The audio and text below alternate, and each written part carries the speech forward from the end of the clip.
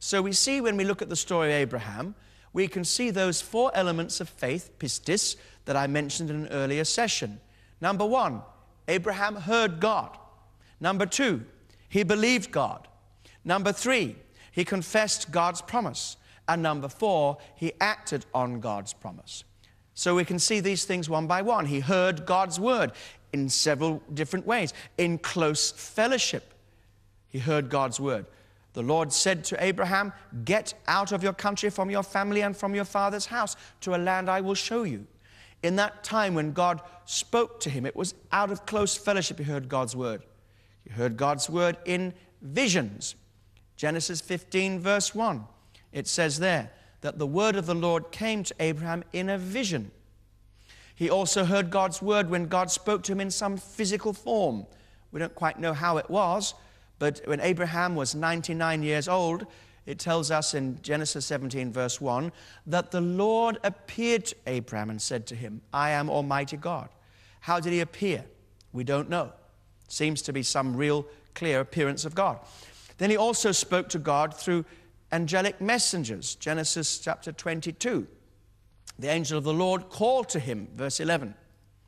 The angel of the Lord called to him from heaven and said, "Abraham, Abraham." So God spoke to him. He heard God's word. He also confessed his faith in God. He called upon the name of the Lord. Genesis 12, verse 8. Make a note of that scripture. Genesis 12 and verse 8. He called upon him as Yahweh. Verse 8 of Genesis chapter 12. Genesis 21, 33. He called upon him as the eternal God. Genesis 14, 22. The Most High God. The God of heaven and earth in Genesis 14, 22 as well. Called upon him as the Lord in chapter 15 and verse 2. The judge of all mankind in chapter 18 and verse 25. The just God, Genesis 18, 25. The provider, as I just said, Jehovah Jireh, Genesis 22 and verse 8. We see number 3 that Abraham trusted God. He worshiped God and called him by name. He believed in the Lord. He acted in his faith. Number 4. He left Ur of the Chaldees. He left Haran. He adopted a nomadic way of life. Even when God had promised Canaan to him, he lived by faith. He was ready to sacrifice Isaac. All these things demonstrated that he was a man of faith, and he obeyed God in his faith, and his responses were responses to revelation. So we acknowledge that Abraham is a very clear example of a believer. In Genesis 15, verse 6, we see a verse which is very heavily quoted in the New Testament and is the basis of Paul's teaching and understanding of justification by faith. And he believed in the Lord, and he accounted it to him for righteousness. It was Abraham's faith, not his good behavior or his obedience to any law. This was hundreds of years even before the law had been revealed. It was Abraham's faith which resulted in him being reckoned as righteous by God. And that's a foundation principle of all biblical faith. And so we see the New Testament builds on this foundation of faith. In the Gospels, we find the call is constantly that we should commit ourselves to Christ, to Jesus, to believe. And in fact, Jesus' first words in public preaching were, "Repent and believe." Mark 1, verse 15. Mark 1, verse 15. So we find here the importance of faith to those who are living the New Testament life. Because God's kingdom has come, faith is required to lay hold of that. This kind of faith calls for a change in the way we think about God, repentance, and to commit ourselves wholeheartedly to everything that Jesus stands for. That's faith, to his whole mission. To believe in the gospel means to believe and to commit ourselves to Jesus himself. Now, when Jesus ministered in the gospels, he constantly challenged people to believe.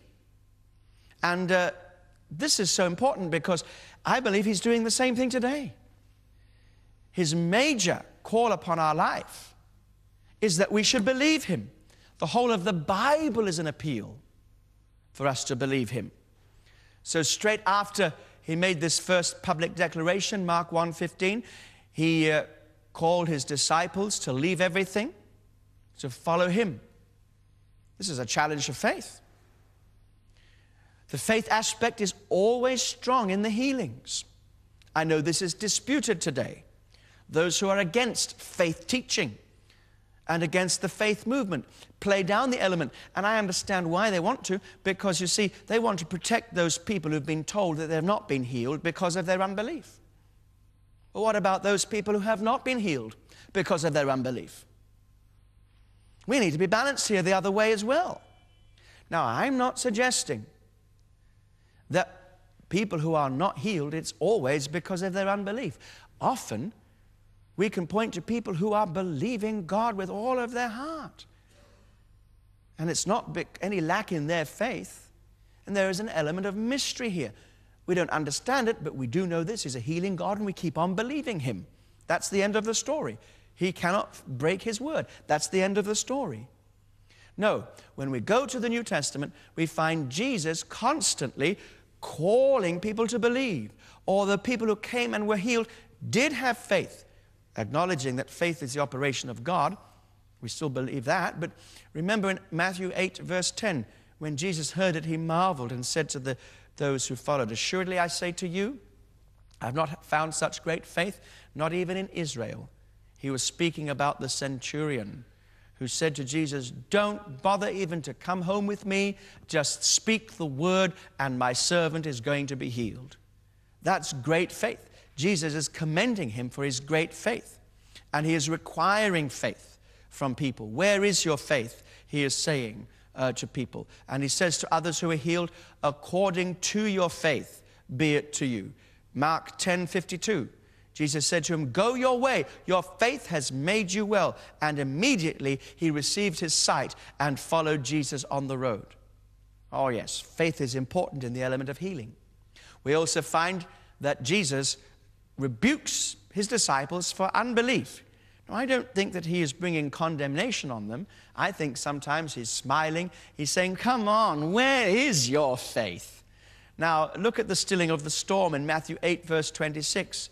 They were panicking. Jesus was asleep. They were about to sink. They were about to drown. They were about to perish. Everything was going. Everything was collapsing. Everything was falling. Anybody know that feeling?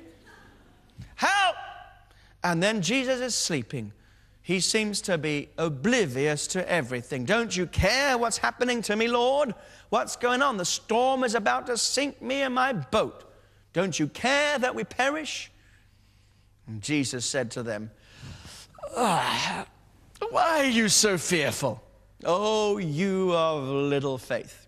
Then he arose, stood at the edge of the boat. He rebuked the winds of the sea. "Peace, be still." And then there was a great calm. He is constantly encouraging us to grow in faith and to trust him to see remarkable things. And again, all the remarkable achievements we read in healing and many things come because of faith. And there are many scriptures which we'll be coming back to, of course. They are there in the manual for you. But I'd like you to look at Mark 9, verse 23, because that's a very special verse. "And Jesus said to him, 'If you can believe, all things are possible to him who believes.'" Now, you know what's happening here. Here is a man who brought his son to be healed with a deaf and dumb spirit. And Jesus was away up the mountain. The disciples couldn't heal the boy. And so this man's faith is at a low ebb. He said, "I brought my boy to your disciples to be healed, and they couldn't heal him. Can you do anything? If you can, then please do." And Jesus replies in a remarkable way. He says, "If you can believe, all things are possible to him who believes." Now, you must understand that the word for possible is the word being able. Being able. So if it's possible for God, he is able. So when the man said to Jesus, "If you can," he was saying, if this is possible. if this is possible to you. And Jesus replies, possible to me? Like, do you know who I am? But then he swings it right round and he says, all things are possible to him who believes. And the man understood this was a challenge to his faith. He said, Lord, I believe, help my unbelief. Now, we know that. We know that in our experience. How many people are full of faith here today? Nobody wants to lift their hands. Swing those cameras around. Let the whole world see how many believers we have here in this Sword of the Spirit session on living faith. How many people believe?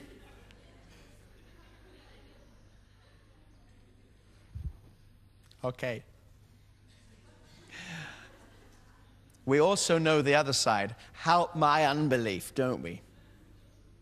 And there's a way of doing that. Shall I tell you? I'll tell you what you need to do. You need to know what to believe and what to doubt. Believe your beliefs and doubt your doubts. That's how it helps your unbelief. You've got to know what to believe. You believe your beliefs. You've got to know what not to believe, and that's your unbeliefs. Okay. So here, Jesus makes it clear that all things are possible in the face of the most outrageous impossibilities. And in that he is saying, by faith, you can see the assertion of substance over appearance. Hallelujah. Whatever you're believing God for now, if you're believing God for it, it's substance. I know it's substance. You say, well, I have it. If you have it, you don't need to believe for it. I don't need to believe for this clock. I need to obey it, but I don't need to believe for it. It's here on the podium for me. But if I didn't have it, I might need to believe for it. So God says, by faith, your substance, that which you're believing for, the Spirit's reality, will be manifest over and against the appearance. Divine truth can win over human facts. All things are possible. All things are possible by faith to him who believes, to those who believe. And so the Gospels are so full of the call for faith and Jesus' demand for faith and to trust in him and to obey him and to believe his word, to receive his word. Luke 8:11-15, the parable of the sower equates believing with receiving the word of God. Now, in John's Gospel, the teaching on faith is developed in a very special direction. I've touched on this in an earlier session, and you also have it for you in your manuals. We remember that in John's Gospel, the verb to believe appears almost 100 times. And in John chapter 20, verses 30-31, John says why he's writing the Gospel. And truly Jesus did many other signs in the presence of his disciples, which are not written in this book. But these are written that you may believe that Jesus is the Christ, the Son of God, and that believing you may have life in his name. That's the whole purpose of John's Gospel, that we might believe. That's the whole purpose of any gospel. That's the whole purpose of the gospel. And so, we have a little study there in the study guide for you of how in John's Gospel he builds on this topic of faith, hearing the word, believing in Jesus, faith being prompted by Jesus' works, and salvation itself coming as an act of, as a result of faith. And so faith is so central to John's teaching.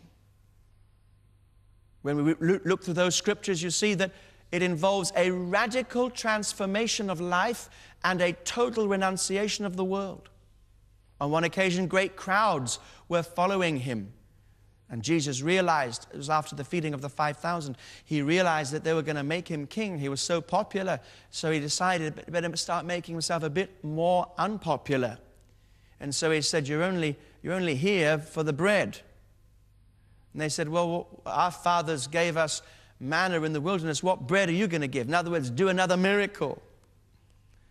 Do another miracle. We want to see another miracle.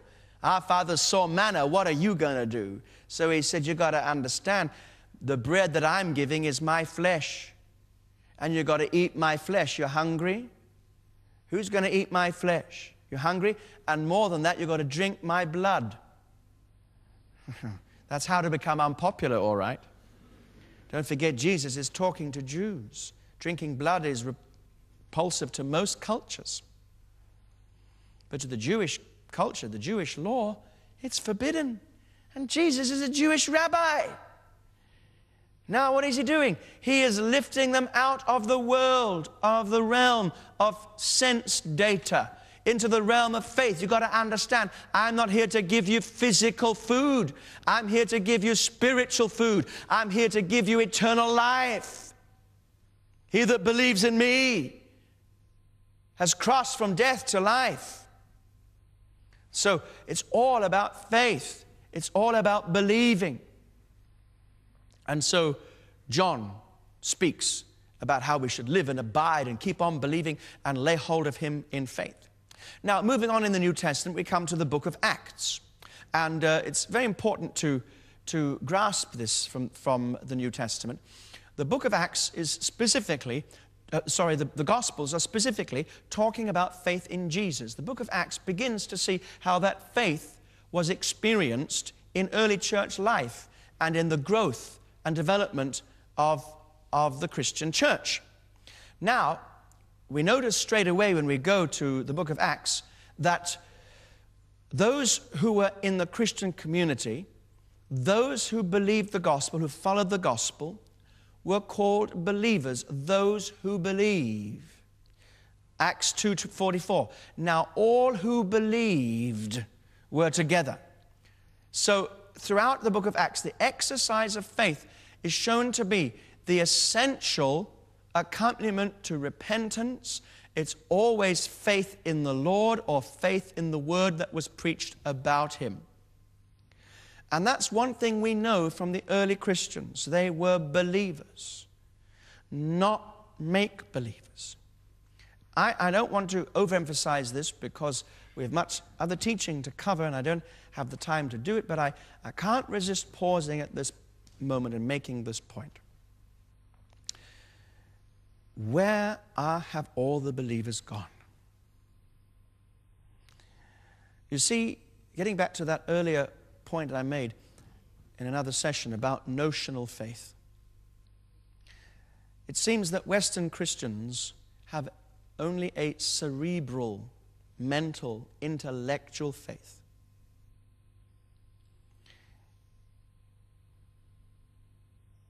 But Jesus wants us to have a real faith. Let me just give you an example. Don't lift your hands, but I wonder how many hands would be raised if I said, how many people believe that Jesus Christ is Lord and that God raised him from the dead? I don't think anybody would refuse to lift their hand. But I would come back and challenge both you and me and say, do we really believe it? Or is it just something in our mind? Because if we really believe Jesus was Lord, why do we do what we're doing? How could we ever say, no, Lord, if we believed that he is Lord?